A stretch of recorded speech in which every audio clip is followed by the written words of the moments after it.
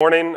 So today I'm going to talk to you about some open source security tools that you can use for Kubernetes and the applications running on top of Kubernetes as well. As the gentleman said, I'm Michael Ducy. I work for a company called Sysdig. We have several open source projects that are focused on not only security, but also performance and troubleshooting. And my role is pretty much, well, a lot of things with those open source projects. Ask me what my job is and I'll tell you. So for the agenda, we're going to talk about kind of the layers of container security and how a lot of people in the Kubernetes world is starting to kind of categorize things. We're going to talk about some of the challenges of container security, and kind of interspersed as we go through each layer, I'm going to talk about open source tools for each layer. The two things that I'm going to concentrate on the most and spend the most time on is the build layer and then also the runtime layer as well. So when you think of the layers, you can kind of think of them like this. So we have the underlying infrastructure, and then we have the applications that reside on that infrastructure, and somehow we need to package up those applications in a reproducible format that you can use to deploy to the infrastructure. And so when we think of the infrastructure layers, we tend to start to think about things like host security, networking, cluster security, the container runtime security as well, and how do we lock that down. In some ways, there's a lot of what we do in the host security and the networking world and cluster security world are very basic, and we are just adapting things that we've been doing for years in the security world to the infrastructure layer. So on the build process, we tend to think of things as the problems or challenges that you're trying to solve is understanding where the software comes from that you're going to be deploying to your infrastructure. So who's heard of the term shift left or shifting left, right? It's a big buzzword these days. I think that we tend to think of it that we're shifting responsibility to the left. I think what you really want to focus on is that we're shifting choice to the left. And so we're empowering the teams at the beginning of the process with a lot more choices in what they can choose to actually package up and put into those containers. And then these containers start to become a black box. And so if we start to think of it as that way, that the choice is shifting left, we have to understand how do we help them make good choices, as my wife would tell my kids, or as I would tell my kids, make good choices. And so developers, much like children, I guess, we need to help them make good choices. No offense to any developers in the room. On the runtime level, we want to think of things, just so we look at these things then in this way. I was too caught up in my joke and that it landed really well that I forgot to cover these. So we tend to make good choices around where our software comes from and the artifacts that we're putting in and verifying that we're getting the thing that we expect. And then also vulnerability management, not only from the upstream operating system perspective, but also application vulnerabilities. And then at the runtime level, the runtime level is where things really start to begin to change from the way that we've done things traditionally.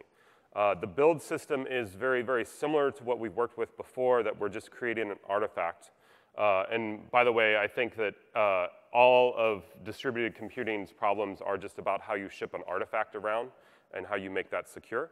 And so when we have that artifact and we're going to have that artifact running, we need to think about how do we get secrets into that artifact. How do we do things like service or container admittance? And there's a lot of open source projects right now that are starting to focus on that. Spiffy and Spire is one, and as well as this technology that's been coming out called service meshes, do a lot around that layer. And then anomaly detection and forensics is also something really important. So containers don't last long. They spin up, spin down very quickly. And so that container might go away within a matter of minutes after it's spun up. So if it got compromised in that time, one, how do you know? And then how do you look into that container to actually know what was going on in this object that no longer exists and you can't get back?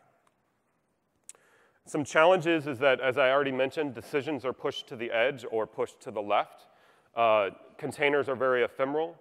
There are some benefits, though, because your attack surface has been reduced if you're building a container properly.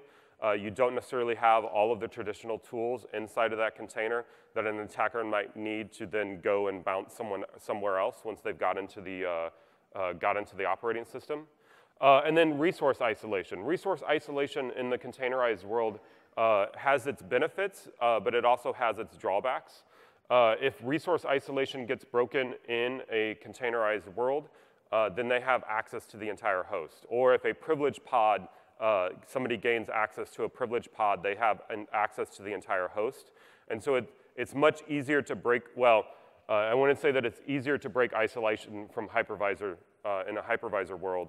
I would say that the way the resource isolation works is that if resource isolation gets broken in a containerized world, I think you have many more problems than you would in a hypervisor world.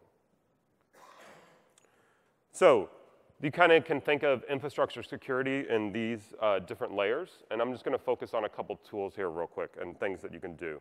So at the cluster layer, you have things like RBAC, role-based access control, security policies, and affinity. Most of the schedulers in the container cloud native world and Kubernetes has this thing called affinity. So you can actually have workloads that are scheduled, and you put them, you can basically say, I never want this workload to be scheduled next to this workload. So if you have a workload that's processing sensitive data, and you can isolate that over onto its own hosts to process that sensitive data, and then you don't have things like your web front end running right alongside of it, right? On the host and container runtime side, and by the way, most of these are all configurable in the YAML or JSON that you ship up into Kubernetes. So these are all well-documented things in the Kubernetes world. There's host container runtime security, focused around seccomp, SE Linux, and AppArmor, tools that we've been using for a long time on the host layer. But then also an important one that we need to start to focus on and make sure that your developers are putting in are resource constraints. And what resource constraints can do, so you have to understand that when a container runs on a host, all the resources of that host are shared with every single container. And so it's very easy for someone, if you don't put resource constraints in place, it's very easy for one bad container to then take over or overwhelm or almost DDoS the operating system of the underlying host. So resource constraints are very important to put in. I've kind of talked about service mesh a little bit, but there's also network policy and network filtering. I should have wrote this tool on the board, but there's a tool called Cilium that does layer 7 network filtering, and it allows you to control what applications can talk to other applications. And then the network policy is also something very powerful that Kubernetes allows you to abstract away. And then some tools that kind of help check whether if you put all of these layers in place. There's one by a company called Aqua called KubeHunter, and KubeHunter will actually go and pen test your Kubernetes cluster to look for common misconfigurations that allow people to have access. So things like dashboards being exposed or the what's called the kubelet API endpoint being exposed. So every single node has a little daemon that runs called the kubelet, which allows that to talk back into the Kubernetes master, and that's how workloads get scheduled. That API, if you leave it open, it can be compromised, and it has been compromised. So KubeHunter will look for kind of those common things that you might be doing wrong. KubeBench is another tool by Aqua as well, and this allows you to kind of benchmark your Kubernetes infrastructure against the CIS benchmarks. And then another tool that I think is pretty powerful but still pretty early is KubeSec. What KubeSec will do is now that we've shifted power and control to the left and into the developer's hands, what you can do with KubeSec is when that YAML that they give you to deploy their application to put into Kubernetes, KubeSec will actually check that YAML to say, is this following best practices? Are they running as a user? Are they trying to launch a privileged pod? Are they mounting up file systems we don't want them mounting up? And other things like that as well. So KubeSec goes to the left, and it allows the developers to actually sanity check, and you can stop a build if their deployment doesn't have some of the things that you want to have on in that deployment. So resource constraints, network policy, pod security policies, and so forth. And there are security policies as well. So the security policies allow you to fine-tune what can be accessed from a host perspective, the user group of the container, read-only file system, and you can restrict to make sure that when that deployment runs, that these things are in place, and if they're not in place, this pod security policy allows you to actually automatically have those applied and defined. The only thing the developer would need to do is specify what pod security policy they're wanting to use. So on the build security side, so I'm going to talk about a tool called Anchore here. So when you think about everything that needs to happen from a security perspective to get the container out and running in the application, there's lots of things around static code analysis and source code dependency checks and other things like that. When we get into the build level, what we want to start looking at are things like build artifact scanning, doing the dependency checks again, configuration checks, as well as other best practice checks as well. And this is really what all ends up getting packaged up and put into the container image that we're going to ship out. So container image scanning, you should think of it in this way. So tools and services at a high level should take input minimally as the built container image. They need to analyze and inspect inside of that container image itself. It should also perform various types of security and best practice and compliance checks. So actually checking the configuration of the application that's getting packaged up so that they're not doing silly things, exposing ports we don't want them to expose in their application and other things like that as well, storing secrets and environment variables, all of those sorts of things. So it should result in a report or notification or a control decision based upon analysis checks. And I think the really interesting thing that you can start to do is control decisions, and so that you can have this automated system that's automatically checking the images. And then Kubernetes has an interesting feature called admission controllers. And the admission controller can actually go and check your source of data around this scan to say, if this container image has been violated policy and we don't want it running in our environment, the admission controller can actually deny that thing from being ran. The other cool thing that you can do with this in the world of Kubernetes is that you can have what's called a mutating admission controller, to where if they ask for a particular container image, you can say, no, you need to run this container image instead. So you can make them and force them get onto an image automatically that's been scanned and has been checked.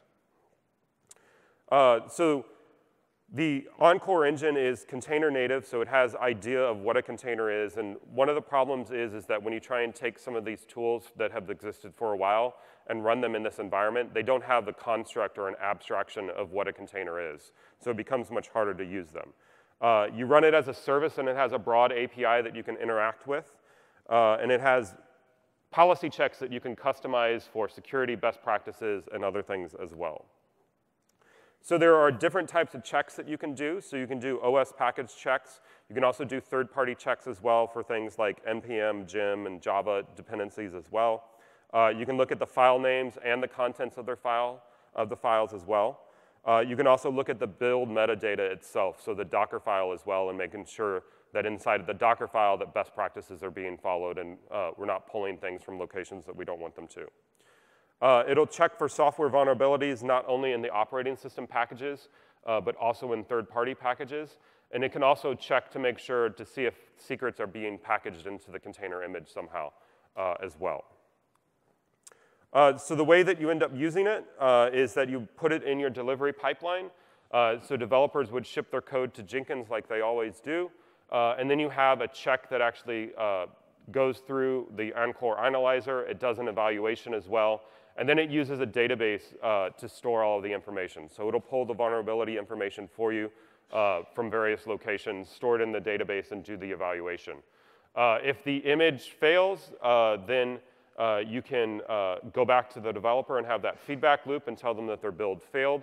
But you can also choose to, depending upon what your risk level is for the application, you can decide to let the application go forward. So Anchore is very flexible with what you can do in the policies. And you can say, well, at least I want to know that I'm running this piece of code with this medium vulnerability in it. It's not a high or severe, so I don't feel like we need to patch it right away. We can go ahead and ship it out. So I'll skip this architecture slide because I'm going a little slow, I feel. So there's different ways to install Anchore. You can use it via a Docker Compose file. You can run it directly from the command line as well, so it's pretty easy to actually stand up and use. You can also run it as a Helm chart. So Helm is definitely starting to become kind of the standard for deploying Kubernetes applications. So you can deploy it via a Helm chart as well. I wouldn't recommend taking a picture of this and trying to run those commands.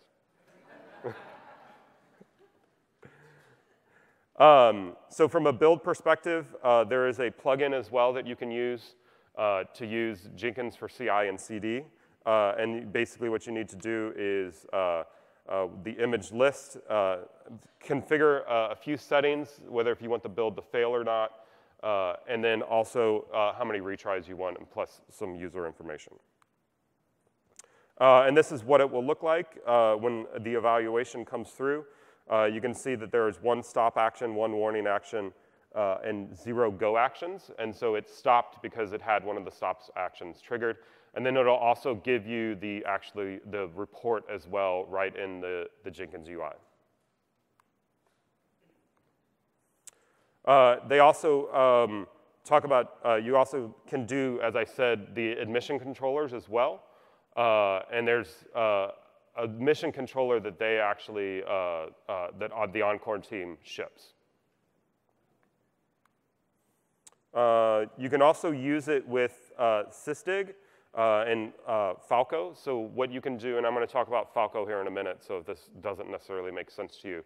But you can basically, what we wrote a little integration that what will happen is it will automatically generate Falco rules based upon images that are kind of, I don't want to use the term, on a list that you don't want blacklisted, but I don't know another term besides blacklisted, but that's a term we should probably stop using. So we should, basically what will happen is then when we see one of these container images try to get ran, we'll send a notification and let someone know. And so I'll cover Falco here in just a second. All right, so on the runtime security side, let's talk about service admittance a little bit. So service admittance, I'm not going to cover it, but basically what it is what's allowed to run a service. So what's allowed to be part of that service, that microservice, and does the application actually fit somebody who I want joining that particular service? Secure secrets are all about how applications authenticate. So basically, how do we get secrets into the container? So using tools like HashiCorp's Vault and other things like that as well. There's anomaly detection. So how do I know if my runtime environment is being tampered with? You can also think of this as kind of traditional host intrusion detection system as well. And then forensics. What happened if something was compromised as well? So I'm going to focus on the anomaly detection side here. So it gets interesting when we think about the changes that containers have brought us. So because what's in a container is much more well-scoped as to just what you need to actually run the application. You have a much smaller footprint. And because you have a much smaller footprint when you kind of have this abstraction of a container, you know what you expect. So you know that the container is going to maybe write to these particular directories. You know that these processes are going to be running. And you know that with a high degree of certainty that it should only ever be listening on these ports.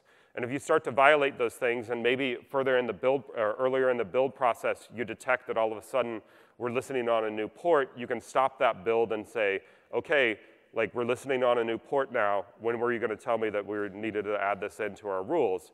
And you can use these types of anomaly detection to say that this container should never get shipped forward. So let me introduce Falco to you. Falco is a CNCF sandbox project focused on runtime security for cloud-native platforms.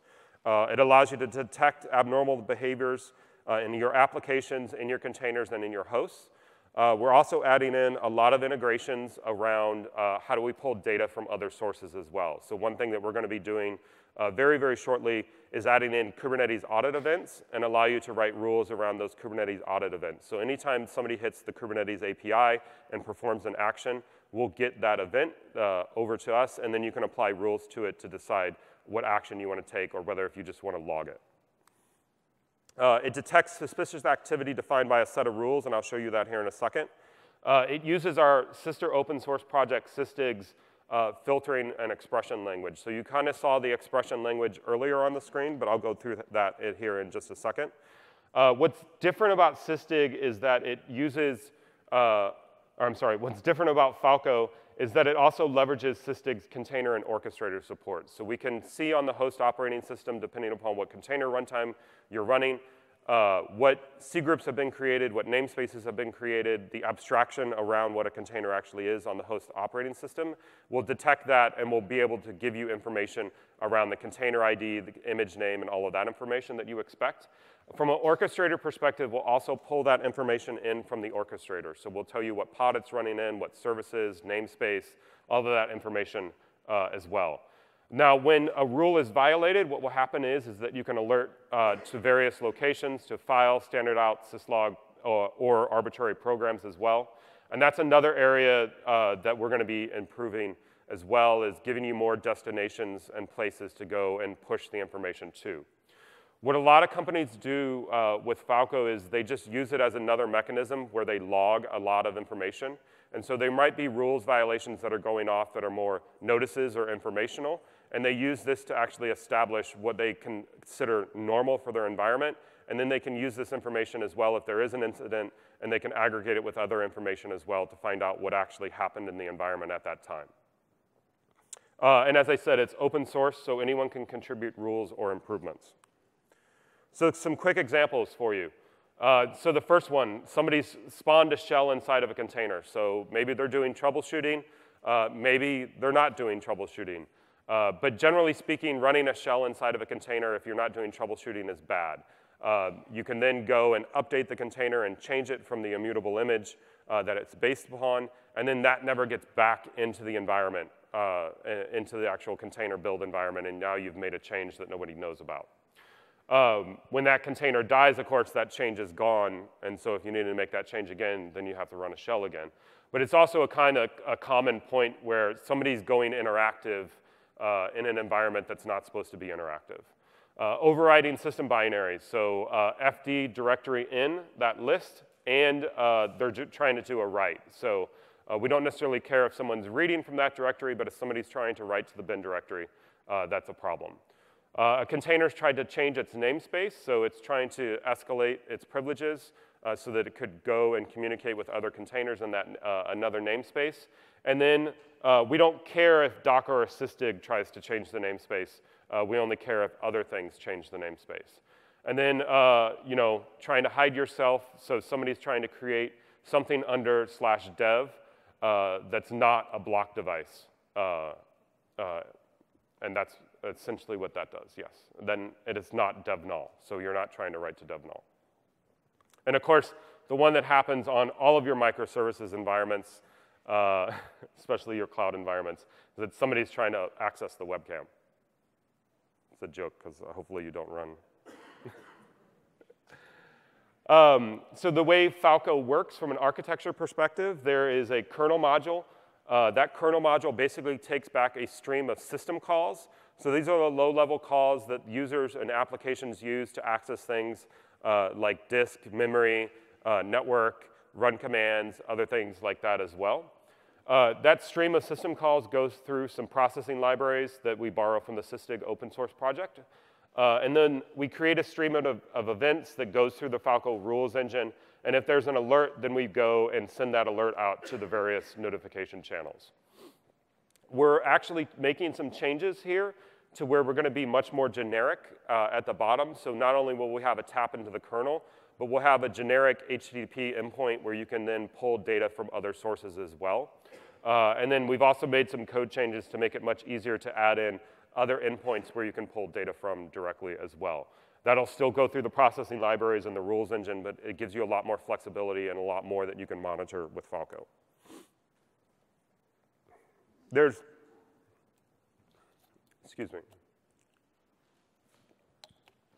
25 rules available out of the box, and they're really kind of focused on common container best practices. So is somebody writing a file in bin or etc directories, reading of sensitive files, binaries being executed other than your command or entry point.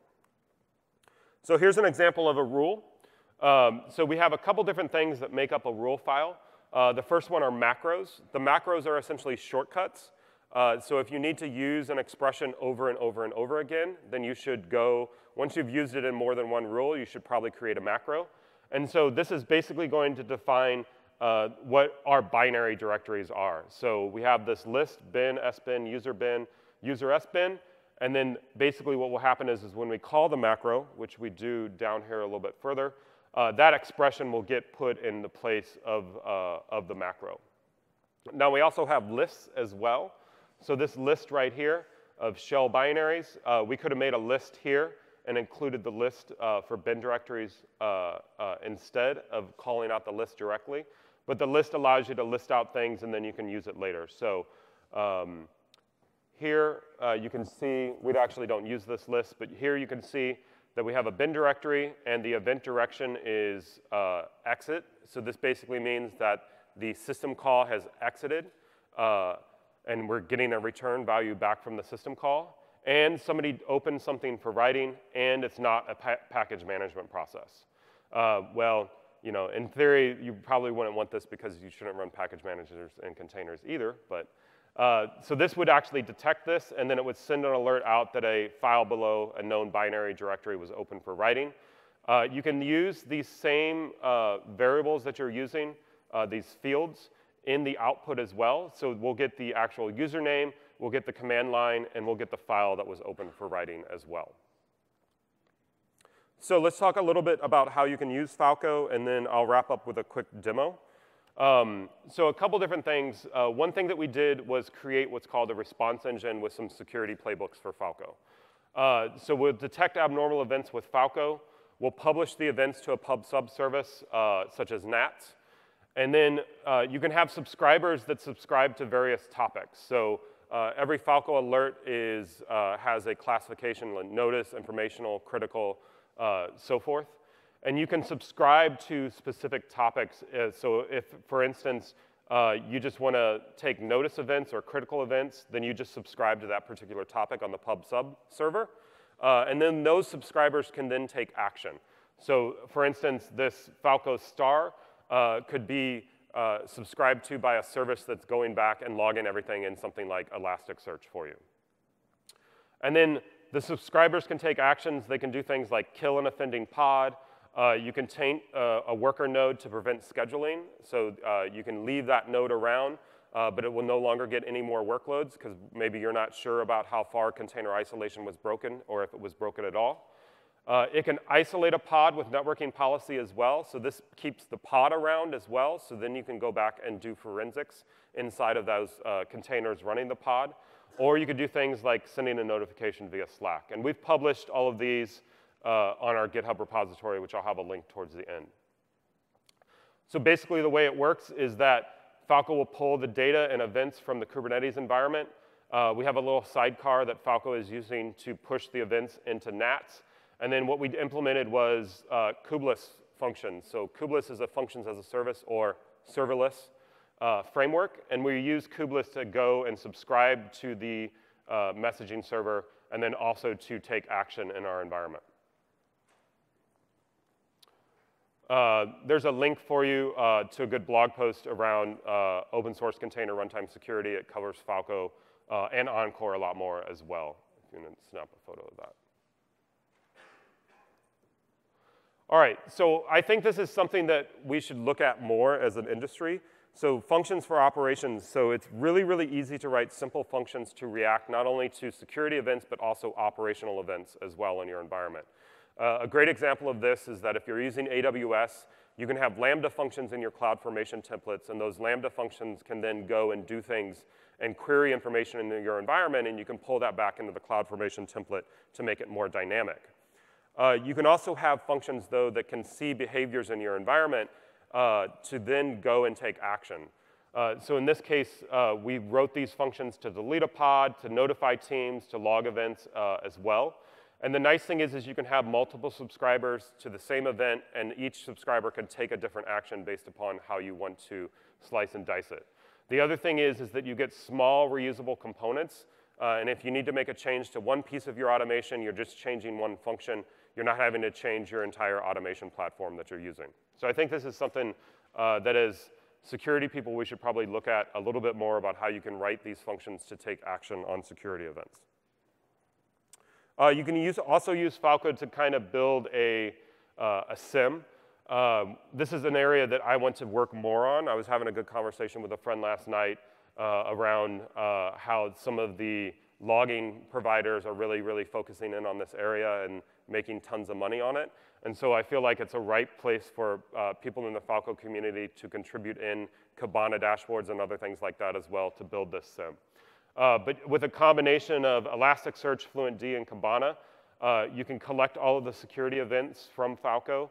Then you can easily do aggregation and reporting of these events across various other pieces of information as well. And this is a horrible graphic of what it looks like. But the cool thing is that if you've never used Kibana, what you can then do, so you can see all of the rules and which rules are firing. We see rules by priority as well. And so you can click on any one of these. And then down at the bottom, when you build this, you can have all of the events that actually correspond to that. So it allows you to use the graphical interface to present information, and then you can easily drill down into that interface to get more information about what the actual events are that are causing these problems. And I think there's a lot more that we could do in this in the community, and it's probably something I'm going to add on my roadmap to improve in the community. So I'll do a quick demo here if everyone's happy with me. All right, so let me show you some rules real quick for this particular demo. How many people have ever found a Bitcoin miner running on their production systems? You don't need to raise your hand. But this is becoming more and more of a common kind of thing that people are doing. So they don't really care about getting data out of your environment. They just want to use and steal your CPU power. And so this will actually detect that somebody is running in a Node app front end. So here we're using metadata from Kubernetes. And so if we're in this namespace and we have this pod of this particular label, then this rule is going to apply. So you can see here that I'm using that macro. And somebody spawned a process, and the container ID does not equal host. Let me scroll over.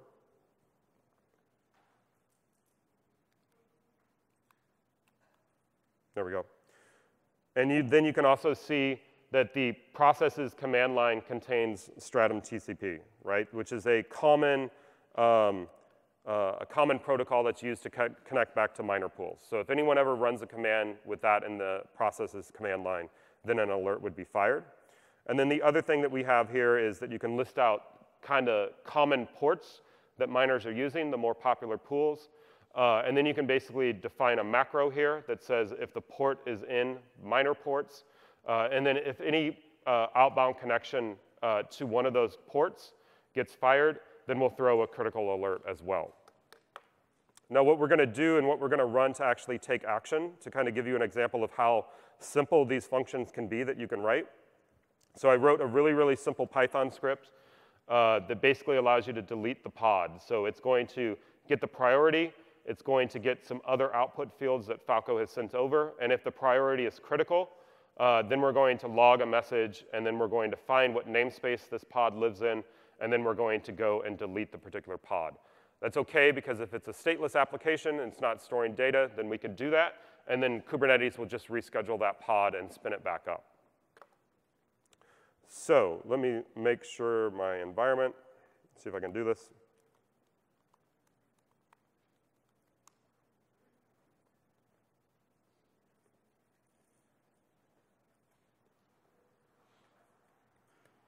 Yeah, it hasn't been too bad. All right, so you can see I've got a Falco deployed to my environment, and then I'm going to run down here, kubectl get pods for the particular namespace I care about. And I'm just going to have that in a loop.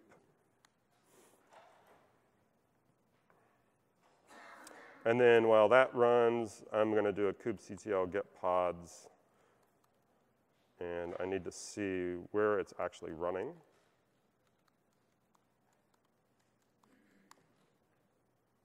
All right, so go back to the window I want.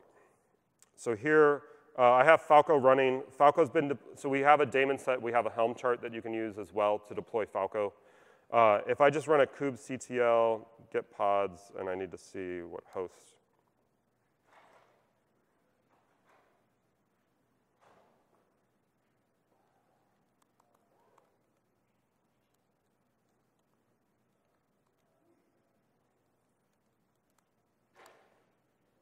So you can see that there's some activity that Falco's already detected.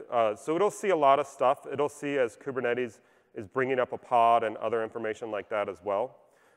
You can see that a file was open for writing. Namespaces are being changed and other information like that as well. So either you may want that information, you can turn it off in your log file if you don't want it by just changing the log level that you care about. So in this environment, what I'm going to do is, this command never ran. All right, well, you'll have to imagine with me. So I'm going to do a kubectl exec, and I'm going to get into this particular front end.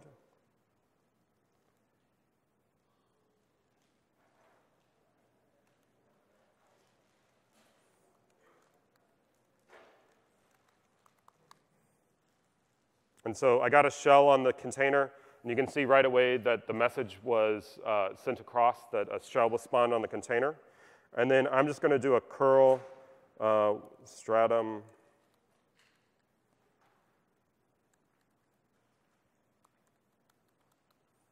And this is going to fail because the protocol is not there. Oh, it didn't work. There's a bug in this demo environment. So I should have been killed. If I go and do other things, though, if I touch a file, so if I do touch something under bin, you can see that a file below a known binary directory was open for writing and so forth. So then you should have action taken. So the container should have been killed. It worked this morning when I tested it. But this is Falco and how you can kind of use Falco. So let me just jump back to the slides. So in closing, we're an open source project. Anchore is also an open source project as well.